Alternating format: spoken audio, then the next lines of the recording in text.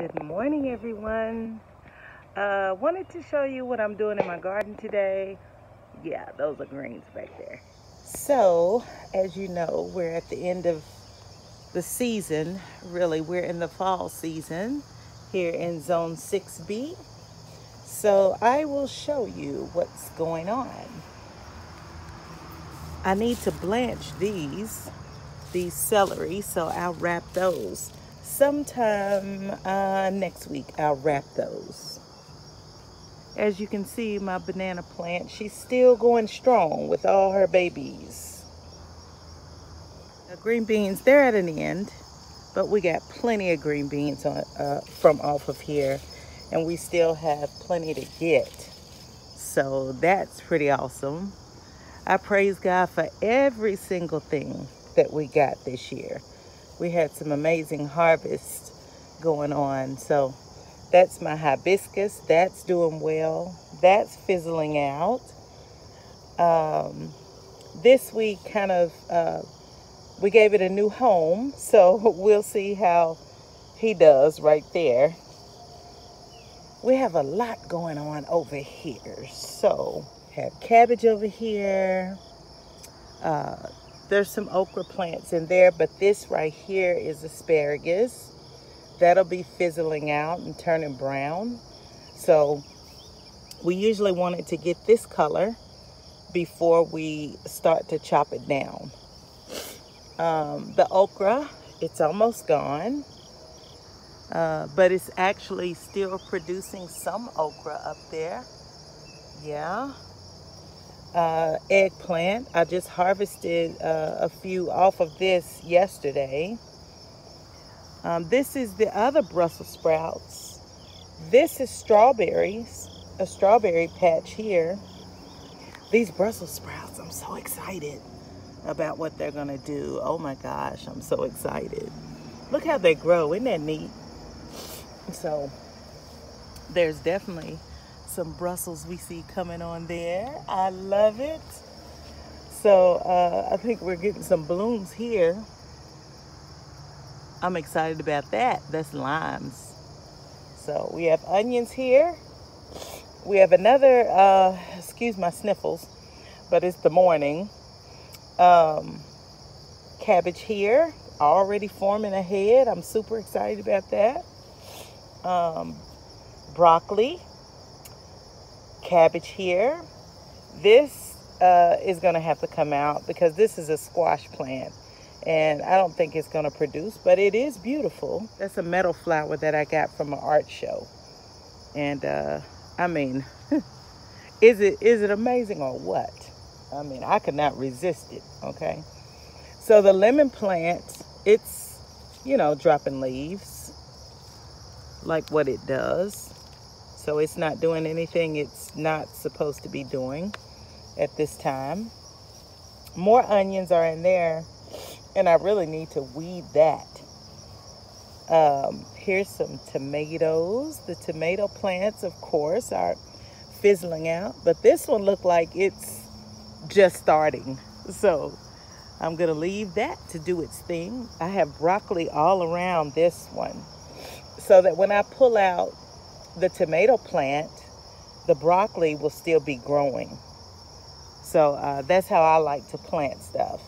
You know, when you know something is fizzling out, like those green beans there, I'll have a lot of seeds to harvest from this, and so your cabbage will still be growing. Okay. Over here we have our peppers that will be fizzling out, but they're still growing, which I love. Isn't that beautiful? I'm gonna have to harvest that today. I got still got some things to harvest today. I got a lot of work to do. So I harvested greens yesterday. Let me go ahead and take these leaves. And as you can see, I harvest from the bottom. So I take these from the bottom. Go ahead and get those beautiful leaves. They're gorgeous. These are pretty clean too. So yeah, take those. Let me see if it's got any worms on it. No, look pretty clean. You have to really look at these leaves good, you know. So, okay, harvested collard greens from here. So I harvested a lot of greens yesterday. Harvested kale greens from here.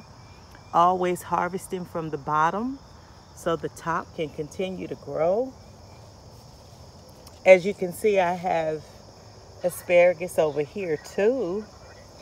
But here's more kale green plants. They're doing great. Harvesting from the bottom. As you can see, I have been harvesting, that's for sure. That's for sure. Because we're going to eat around here. Amen. Oh, yes, we are. We're going to eat around here. Okay. So I put in more cabbage on this side. I also have another collard green plant here, harvesting from the bottom, as you can see. That's how we do it, so we can make sure that it continues to grow. Okay? So we want these plants to last for at least 3 years. I have had my collard green and my kale green plants to last for years. So that's always a plus when you can nurse them so they can last as kind of a perennial. There's another tomato plant here, but the bees have been amazing this year. All the pollinators have been just awesome this year. And I think it's because I put a plant in the middle of here and it's really pollinator friendly. I'll put in the description what kind of plant that is because I always forget. Let's go over to this side where the blueberry bush is finished its cycle. So we'll wait on that in the spring. And then this has been for the pollinators, pollinator friendly. I just planted these carrots in these big pots. I got 2 of them, one over there and then one over here. They're doing great. There's another green bean plant there. This has weeded. I mean, I really need to come in here and do a lot of work. But as you know, if you are a gardener, you know that gardening is a lot of work. Yes, it is. When people say it's not, I don't think they telling the truth, okay? But maybe for some people it's not a lot of work because they don't want it to look beautiful like I like for it to look beautiful, you know. I think it's a consistency and it's a daily thing, you know. It's a job, you know, to grow your own food. And for people to think it's easy, you know, it's easy to go to the grocery store, you know, but of course at the grocery store you're going to have a lot of pesticides and things like that on your food. And we're blessed to be able to eat clean food. So let's go here and do what we're doing today, and that is washing greens.